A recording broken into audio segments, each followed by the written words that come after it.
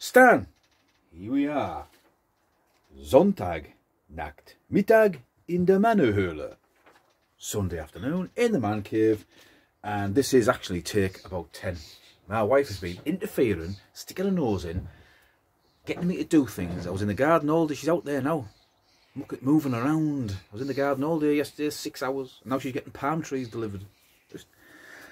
She's just looking in there, pulling faces like, please leave me alone. Thank you very much. I'm trying to do this video. Right, when she finished slamming doors. Okay, right. Bayonet time. Andrew Johnstone of the Combined Forces Living History Group very nicely gave me this bayonet last week. So, we will do a little review on what it is and what it isn't. So, this is the Swiss oh, before I go any further, see, I'm completely out of sorts here. A shout out for Pointy Not Sharp. So the channel is called Pointy Not Sharp. Now, the reason I'm shouting him out is I was doing a little bit of research online about this bayonet, and his video came up on YouTube. And he's a guy in Australia, and he collects. It seems he just collects just bayonets. I've been working through his videos and making a few comments, and it's quite well presented, easy to understand, and he knows his stuff. So that is Pointy Not Sharp. So I did take a few pointers off his video for this video I'm going to do. So, Swiss M1957 bayonet, model 1957. It's a knife bayonet for use with a 7.5mm Sturmgewehr 57 made by SIG. The Sturmgewehr 57 is a selective fire rifle rather than an assault rifle. It is considered the Rolls-Royce of selective fire rifles and a long service life from 1958 to 1983. There's a mark on there, a W and an F in a circle, which is the mark of assembly at Waffenfabrik of Bern. So we will do a quick look at it. Now, go like that. It should focus. Go like that if you focus on it. Come on, you pig. There you go. That's Waffenfabrik of Bern. Right, okay. So it is made up of separate parts. Now, there were two companies that made the blade. A V, which means Victoronics. W means Wenger. So this one is a W. Now I think that's a capital W.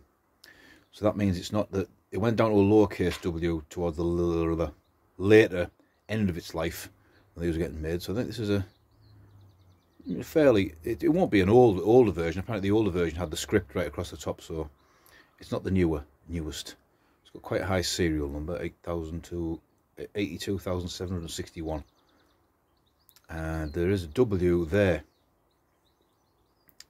or there. It's got a little mark, and that means that the handle was probably made by Wenger. Apparently the Swiss government separate the contracts out to make the competition a bit more equal, something along those lines.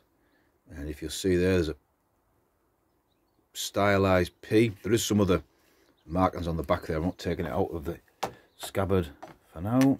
Let's have a look. So the P means Palliad AG of Saint Croix, and this is a bayonet without a fuller.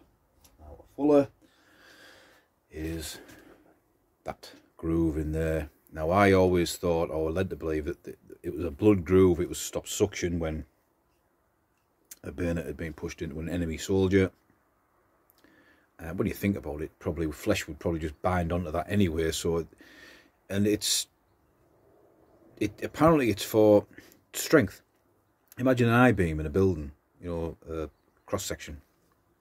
It's either swaged in or pressed in, so it's for strength and weight saving, apparently. So there you go.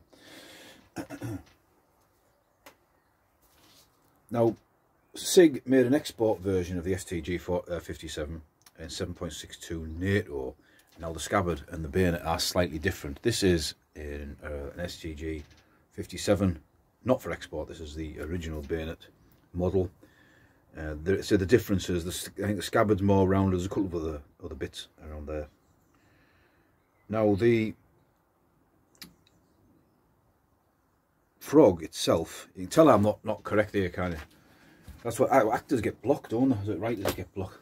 I've done this video so many times. So that the frog for this is the SIG export version of it, and the reason I've got that on there is it fits and it's cheap. £6 or £7 I think it was.